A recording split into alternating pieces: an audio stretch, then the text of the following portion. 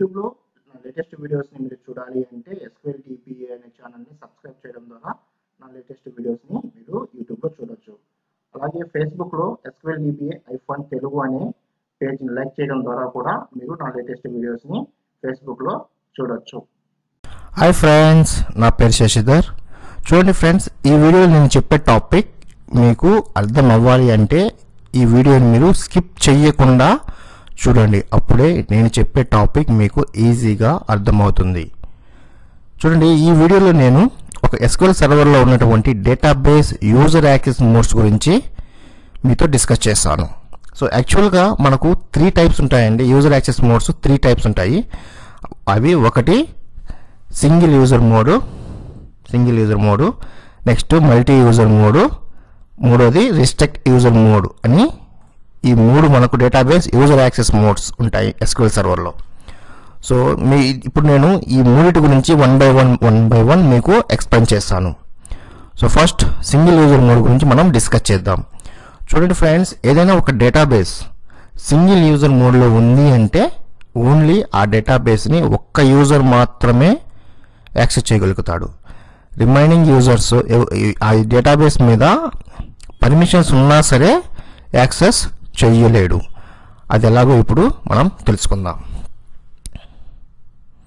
చూడండి, ఇది నా SQL ఇన్స్టెన్స్. నేను ఇప్పుడు నేను విండోస్ అథెంటికేషన్తో కనెక్ట్ అవుతున్నాను. అలాగే చూడండి, నాకు రాజు అనే ఒక లాగిన్ ఐడి ఉంది. దానికి సిస్ అడ్మిన్ రోల్ ఉంది. చూడండి, సిస్ అడ్మిన్ రోల్ ఉంది. ఓకే, ఇప్పుడు నేను రాజు అనే ఐడితో కూడా లాగిన్ అవుతున్నాను. చూడండి, విండోస్ SQL అథెంటికేషన్ రాజు అనే ఐడితో కూడా నేను లాగిన్ అవుతున్నాను. సో చూడండి, ఇది వచ్చి విండోస్ అథెంటికేషన్తో లాగిన్ అయ్యాను. ఇది వచ్చి రాజు అనే ఐడితో ఒకే ఇన్స్టెన్స్ని లాగిన్ అయ్యాను. సో ఇప్పుడు మనం ఒక డేటాబేస్ని సింగిల్ యూజర్ మోడ్లోకి ఎలా చేంజ్ చేయాలో ఇప్పుడు తెలుసుకుందాం. సో ఇప్పుడు నేను ఈ స్టేజింగ్ అనే డేటాబేస్ని సింగిల్ యూజర్ మోడ్లోకి చేంజ్ చేస్తున్నాను. Right click, properties, click options. ఇక్కడ చూడండి, లాస్ట్లో ఉంటుంది రిస్ట్రిక్ట్ యాక్సెస్ అని. సో ఇక్కడ చూడండి 3 ఆప్షన్స్ కనిపిస్తున్నాయి కదా, multi user mode, single user mode, restrict user mode అని 3 ఉన్నాయి కదా. ఇప్పుడు మనం సింగిల్ యూజర్ మోడ్లోకి చేంజ్ చేస్తున్నాం డేటాబేస్ని. Click okay, click yes. చూడండి, డేటాబేస్ సింగిల్ యూజర్ మోడ్లోకి వచ్చేసింది. చూడండి, ఇక్కడ సింగిల్ యూజర్ అని వచ్చింది కదా. సో ఆ డేటాబేస్ని తను యాక్సెస్ చేస్తున్నాడు. సో ఇప్పుడు ఒక సింపుల్గా ఒక ఓపెన్ ట్రాన్సాక్షన్ తీసుకుందాం.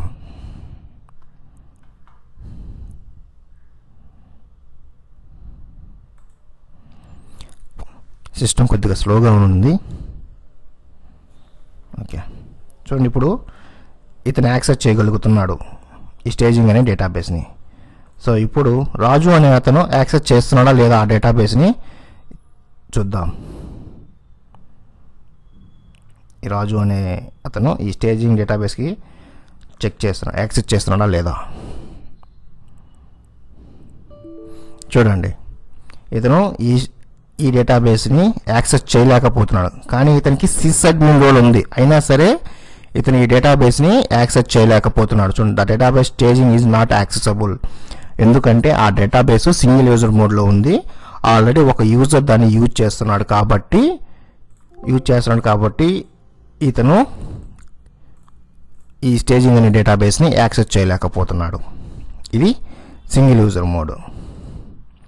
సో నెక్స్ట్ వచ్చి మల్టీ యూజర్ మోడ్. చూడండి ఫ్రెండ్స్, యాక్చువల్గా ఒక డేటాబేస్ని మనం క్రియేట్ చేసాము అంటే అది ఆటోమేటిక్గా అది మల్టీ యూజర్ మోడ్ ఉంటుంది. అది డిఫాల్ట్ యూజర్ మోడ్ వచ్చి మల్టీ యూజర్ మోడ్.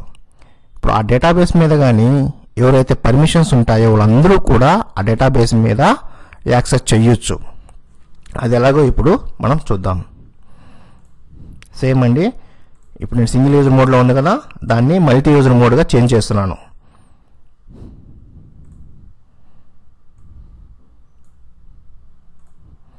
చూడండి మల్టీ యూజర్ మోడ్. సో ఇప్పుడు ఏంటంటే ఈ డేటాబేస్ మీద ఎవరికైతే పర్మిషన్స్ ఉన్నాయో అందరూ కూడా ఈ డేటాబేస్ని యాక్సెస్ చేయొచ్చు. చూడండి యాక్సెస్ అయింది కదా ఇతను. ఒకసారి దీన్ని రిఫ్రెష్ చేయండి.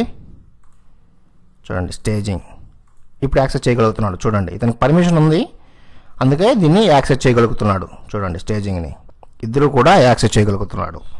సో ఇది multi user mode. So next one వచ్చి చూడండి రిస్ట్రిక్టెడ్ యూజర్. చూడండి ఫ్రెండ్స్, యాక్చువల్గా ఒక డేటాబేస్ వచ్చి రిస్ట్రిక్టెడ్ యూజర్లో ఉంది అంటే యూజర్ లెవెల్లో యూజర్ మ్యాపింగ్లో అతనికి డీబీ ఓనర్ పర్మిషన్స్ అయినా ఉండాలి, లేకుంటే సర్వర్ లెవెల్లో సిస్అడ్మిన్ రోల్ అయినా ఉండాలి, లేదంటే డీబీ క్రియేటర్. ఈ మూడిట్లో ఏ ఒక్కటి ఉన్నా సరే ఆ లాగిన్ను ఆ డేటాబేస్ని యాక్సెస్ చేయొచ్చు. అది ఎలాగో ఇప్పుడు చూద్దాం.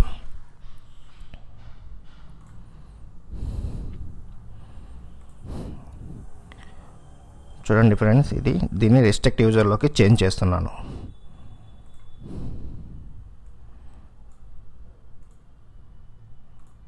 So restrict user click okay.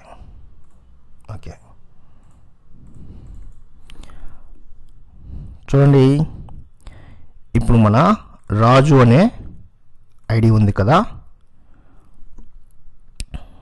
ఇప్పుడు సర్వర్ లెవెల్ మామూలుగా అయితే సిస్అడ్మిన్ ఉంది.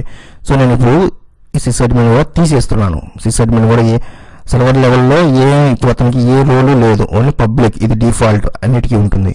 అలాగే చూడండి యూజర్ మ్యాపింగ్, ఇది యూజర్ మ్యాపింగ్లో ఈ డేటాబేస్ మీద కూడా ప్రస్తుతానికి ఏ పర్మిషన్స్ లేదు, ఓన్లీ డిఫాల్ట్ పర్మిషన్ పబ్లిక్ అని ఉంది. సో ఇప్పుడు మనం చెక్ చేద్దాం. డీబీ ఓనర్ ఇవ్వకుండా రిమైనింగ్ అన్నిటికీ ఇచ్చి అతనికి పర్మిషన్స్ ఇచ్చి ఆ డేటాబేస్ని యాక్సెస్ చేస్తున్నాడా లేదా అనేది చెక్ చేద్దాం. సో ఈ డీబీ ఓనర్ ఉందంటే ఆ డేటాబేస్ని యాక్సెస్ చేయొచ్చు. సో మనం ఇది చెక్ చేద్దాం. అసలు డీబీ ఓనర్ ఇవ్వకుండా రిమైనింగ్ అన్ని పర్మిషన్స్ ఇద్దాం, అతను యాక్సెస్ చేస్తున్నాడా లేదా ఇప్పుడు మనకు తెలుసుకుందాం. సో యూజర్ మ్యాపింగ్లో నేను ఈ డేటాబేస్కి అన్ని పర్మిషన్స్ ఇచ్చాను ఎక్సెప్ట్ డీబీ ఓనర్. అలాగే నేను సర్వర్ లెవెల్లో అతనికి ఏమీ పర్మిషన్స్ ఇవ్వలేదు. So click okay. ఇది చూడండి, ఇది రాజు అని లాగిన్ కదా, లాగిన్ అయింది నేను. సో ఇప్పుడు మనం దీన్ని యాక్సెస్ చేస్తున్నామా లేదా. సారీ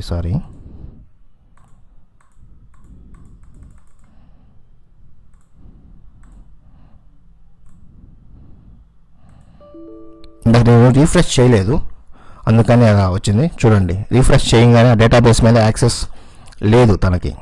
చూడండి the database staging is not accessible.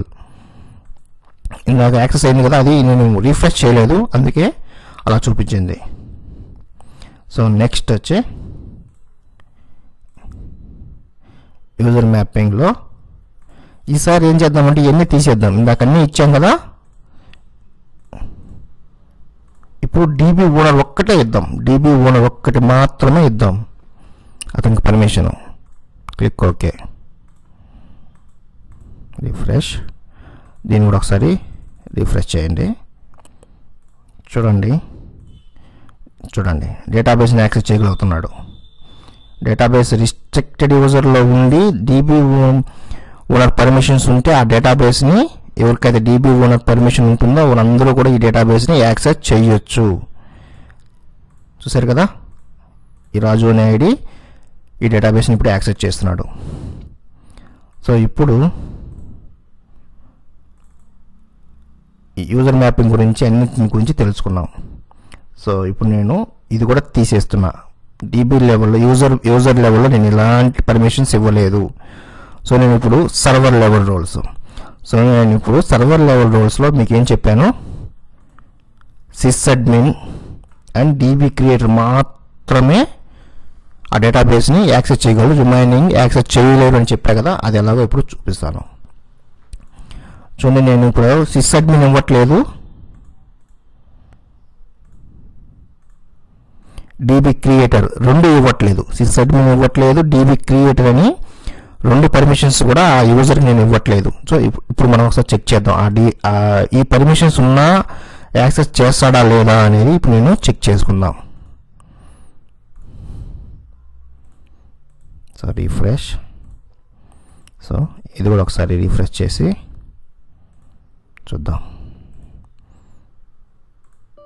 చూడండి, స్టేజింగ్ అనే డేటాబేస్ని రాజు అనే లాగిన్ యాక్సెస్ చేయలేకపోతున్నాను, ఎందుకంటే అతనికి పర్మిషన్స్ లేదు కాబట్టి. సో ఇప్పుడు మళ్ళీ నేను ఇక్కడికి వెళ్ళి సర్వర్ లెవెల్లో ఎన్ని పర్మిషన్స్ తీసేస్తున్నాను.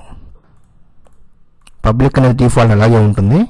సో నేను ఇక్కడ సిస్ అడ్మిన్ అనేదాన్ని ఇస్తున్నాను ఒక రోలు. సో సిస్ అడ్మిన్ ఉంటే అతన్ని యాక్సెస్ చేయగలుగుతాడా లేదా చూద్దాం.